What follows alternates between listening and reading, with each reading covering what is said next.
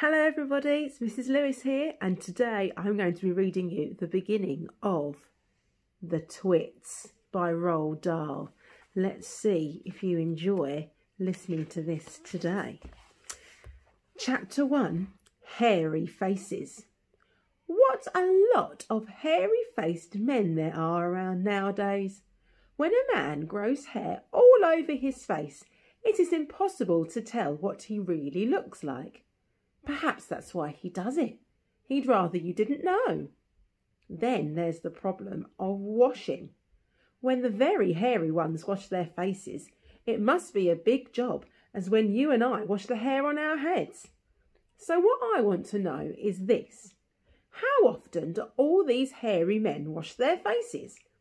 Is it only once a week, like us on Sunday nights? And do they shampoo it? Do they use a hairdryer?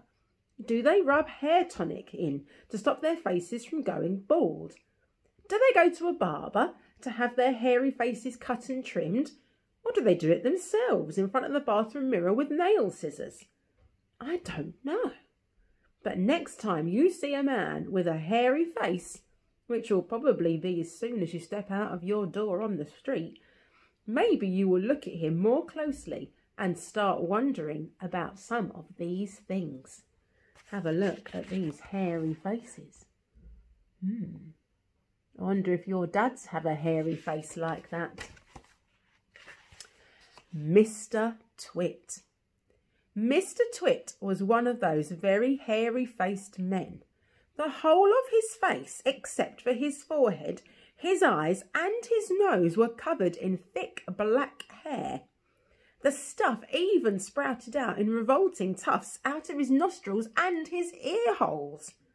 Mr. Twit felt that his hairiness made him look terrifically wise and grand, but in truth he was neither of those things. Mr. Twit was a twit. He was born a twit, and now at the age of 60 he was a bigger twit than ever. The hair on Mr. Twit's face didn't grow smooth and matted as it does on most hairy-faced men. It grew in spikes that stuck out straight like bristles of a nail brush. And how often did Mr. Twit wash this bristly, nail-brushy face of his? The answer is never. Not even on Sundays. He hadn't washed it for years. There's Mr. Twit. Ooh, very hairy. Dirty beards. As you know, an ordinary unhairy face like yours or mine simply gets a bit smudgy if it is not washed often enough, and there's nothing so awful about that. But a hairy face is a very different matter.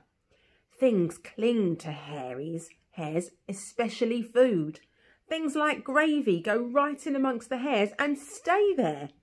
You and I can wipe our smooth faces with a flannel and we quickly look more or less right again. But the hairy men cannot do that. We can also, if we're careful, eat our meals without spreading food all over our faces. But not so the hairy men.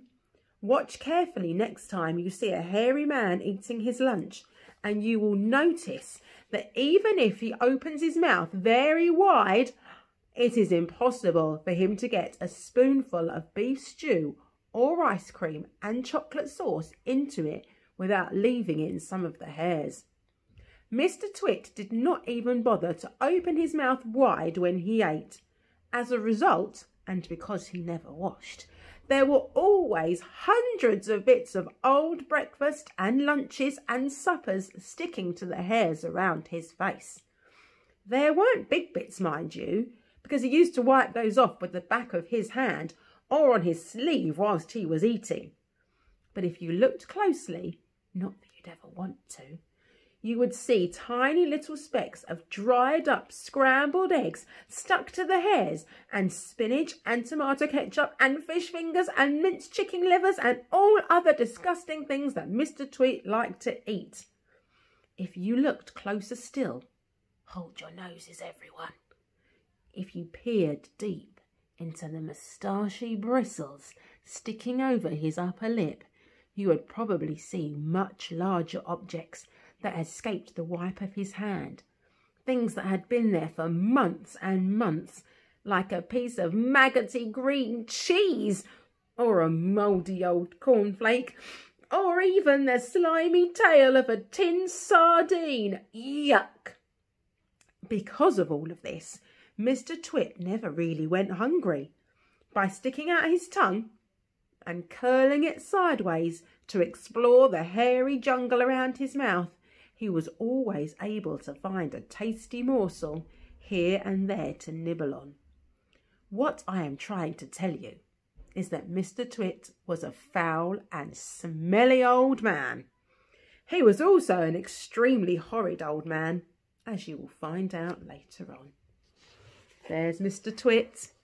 Mr. Twit is eating all his food, wiping his hand with the back, wiping his mouth with the back of his hand.